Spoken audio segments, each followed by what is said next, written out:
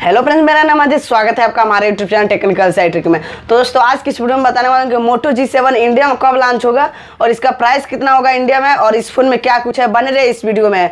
तो दोस्तों अगर इससे पहले अगर मेरे चैनल पर नए हो तो नीचे दिए गए लाल बटन को दबाकर चैनल को सब्सक्राइब कर लीजिए और साइड में जो बेल आइकन है उसको अभी प्रेस कर दीजिए ताकि इसी तरह का वीडियो को नोटिफिकेशन हमेशा आपको मिल सके। चलिए वीडियो स्टार्ट करते हैं।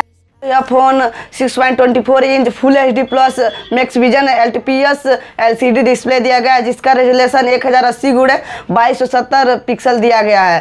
तो दोस्तों यह फोन का हाईलाइट की बात करें तो इस फोन में 512 GB तक इस फोन में मेमोरी लगा सकते हैं। तो दोस्तों इस फोन के स्टोरेज की बात करें तो यह फोन में 4 GB रैम और 64 GB मेमोरी मिल जाता है। तो दोस्तों इस फोन की बैटरी की बात करें तो दोस्तों इस फोन में 3000 mAh की बैटरी मिल जाता है।